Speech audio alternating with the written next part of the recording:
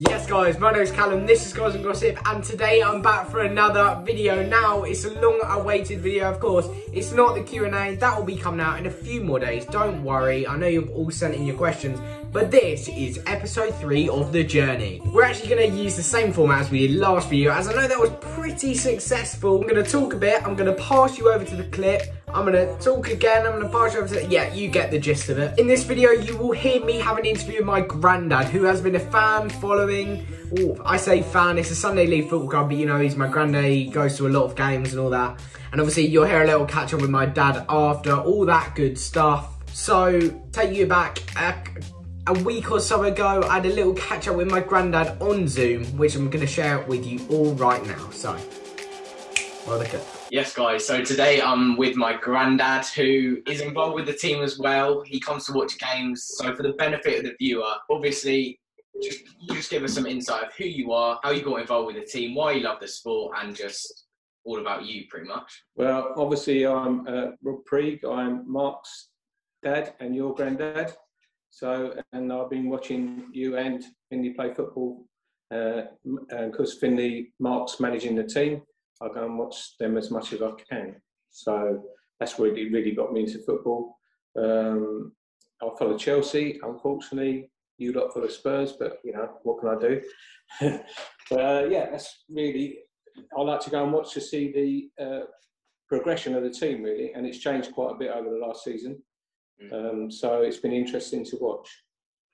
Yeah, so you started supporting Chelsea when all the money came in, did you? Long before then. So when did you actually start watching Sheffield Cobras? When your dad really started the team from an early age. I think they were about 6, I think. 5 or 6. Yeah. What's been your favourite part over the years? What kind of watching the team and following them and all that? I mean, if you can ask me what my favourite moment was, the one that really sticks out to me was the cup final. When Finley obviously went in goal and saved the goal to win the cup. So that really sticks out in my mind. And then I think last season when we had quite a few changes, a few boys left and things were changing and it looked a bit dodgy at one time.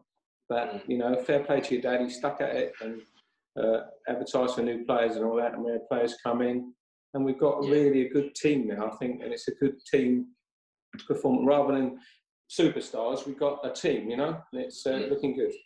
Yeah. So I was actually going to ask you, obviously the team's changed a lot, but how do you think the current team and kind of style of play differs from other teams that kind of have been coached by in the past? Well, I think it's interesting to see that we're trying to play out from the back, which seems to be the fashion, but it seems to be working because it is the new rule about not being able to go into the penalty area for the other team. It just gives them that minute to think, or a few seconds to think. And I think that's worked for us. I mean, obviously, sometimes you just got to clear the ball, haven't you? But a lot of the time, they seem to be able to do that, and it's working well. And I think what I've been impressed with is the boys seem to know their positions and their jobs, which is, for boys at their age, I think it's been a credit to them. Yeah, obviously, teams in the past, it's been quite a lot based on attacking, but I think the defending side's improved quite a lot recently as well, to be honest. Yeah, the defence has been brilliant, really. You know, and you know, we can go behind in games and not panic. They don't panic. I think they feel confident that they can get back in the game. You know, which is good to see. Yeah, the team spirit seems a lot better. And obviously, when we return from lockdown, how do you think we'll fare? Do you think, you know, carry on the form we were on? Because obviously it's going to be... Well, hopefully, I mean, hopefully we'll carry on the form we're in. But it's going to take time, isn't it? Because the boys haven't been together and you don't know how fit they're going to be. Let's hope they're all putting in a bit of extra work for the training, ready for the season. But you don't know. Let's hope they're not just sat in front of their screens and they're out doing a bit of running. But you don't know. Yeah, obviously it's been a tough time for everyone over lockdown playing football and hopefully returning really, really soon. So obviously during lockdown it's been a bit different, but when we return, as if you were coach taking, say Dad got sacked or something like that, or he left the club, is there any changes you would make, or what would you keep the same? No, I think it's keep the same as we are, really. because it seems to be working. Why change? Why fix something that's not broke? That's what I think. And just keep that same philosophy of passing the ball.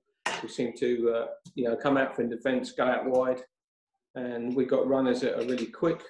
So I think it just works for us. Yeah. I sound like I know what I'm talking about, don't I? So obviously we can't go to games at the moment, and there's been a lot of games that haven't happened, obviously because of the COVID outbreak in England and obviously around the world. But do you miss getting up in this cold and wet Sunday mornings to go and visit the team and see the team? Yeah, I do. I miss going to see it. Definitely, I miss going to see it. But there is no doubt. You check the forecast on a Saturday night and pray that it's not going to be raining. Cold's one thing you can wrap up, but when it's raining, that's pretty visible. But it's got to be done in it. But you have to go and support them. So as much as you can. Yeah. So obviously, how do you think? Obviously, you might be a bit biased because obviously he's your son. But how do you think my dad Mark has fared, having to coach the team on his own? Because obviously he's had people leave and he was coaching together. Obviously, he's been helped out by a couple of dads at the moment, especially with training and with matches as well, filling in for when he's not there and also helping him coach. But how do you think he's fared by just doing it with one person? Yeah, I mean, obviously you're right. It's going to be a bit biased, but I have to say that I think when it was looking really dodgy that the team wouldn't even carry on, your dad's determination to make that happen, and the feeling he had, I can remember him saying to me, he didn't want to let the boys down. The boys that had stayed, he didn't want to let them down. And I think he's put in the work and they've responded. And I think he's done a good job. I think your dad's in for the Spurs job, I think, probably. Yeah.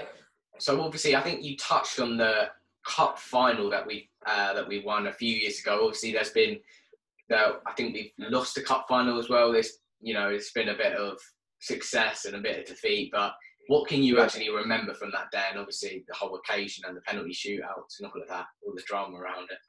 Yeah, there's a lot of drama and the game it was a great game to watch. It was for both sides. They all played well, and then of course Finley wasn't actually in goal at the time in the game itself, and so there was a bit of controversy when he was put in goal. But that is in the rules. Yeah. Although I think some people didn't think it was, but it is in the rules. So Finley went into goal, and I can remember.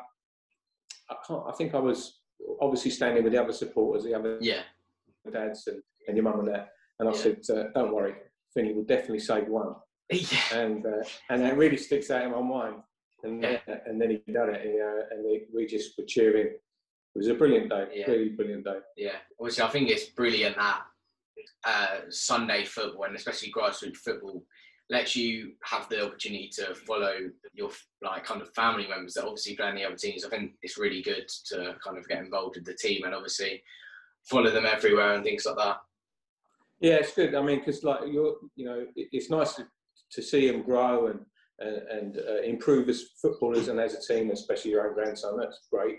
But and then you get to chat with the other parents and that, and it's quite. Sometimes I've had occasions when they didn't know I was Mark's dad, and they might criticise the picture of the team. So that's been quite funny at times. But, so mainly, I have to say that all the parents, when they're talking, they all support Mark, 100%. And I think they're grateful to him for the time. Because, I mean, it's a lot of time. He puts in a lot of time and effort. It's not just turning up on a Sunday. There's a lot to do. So it's all credit to him. Yeah, so obviously, thank you for letting me interview you today. It's been really good to catch up. And obviously, over Zoom, it's been hard. And rumour has it that football will actually be returning. So will you be at the first game?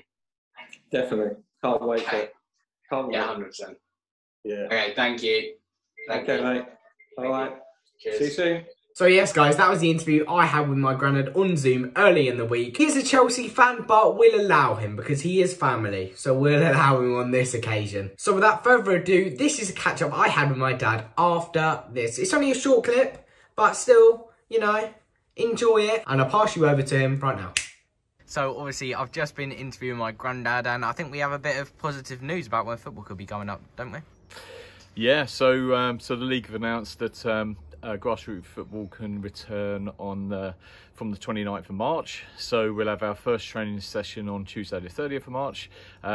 We've got Easter Sunday on the Sunday, so whether we're going to be playing game that day or not, I'm not sure yet, but we may well try and arrange a friendly, and then the league games start the week after. So yeah, can't wait to get back to it. And when you look at the sunshine today and the great weather, it's brilliant footballing weather. It'll probably be raining by the time we come out to our first match, but thank goodness we're back. Yes guys, so I'm going to wrap up the video there. I hope you've enjoyed it. Obviously this is episode 3. Also, something I also wanted to say was thank you for all the big support on Instagram. Obviously, I tried a little thing, you know, inspired a bit by 433, you know, choose a player, and that got a lot of love from you guys. So I am going to be doing them a lot in the future also. I've also got over 500 followers on there now, which I do really, really appreciate. So thank you to every one of you guys, but not thank you to someone who hasn't even followed me yet. So if you're watching this video, scroll on your phone. If you're on Instagram, or even if you're not on Instagram, go and drop goalsandgossip_ follow. I'm also starting up a Twitter account very, very soon, so keep your eyes peeled on that one. And obviously, yeah, another video will be coming out very, very soon. But for now, subscribe if you're new, leave a big thumbs up on this video, share among all your family and friends. You get the gist of it now. But yeah, guys, thanks for watching the video. And for now, that's Goals and Gossip out. See you later, boys.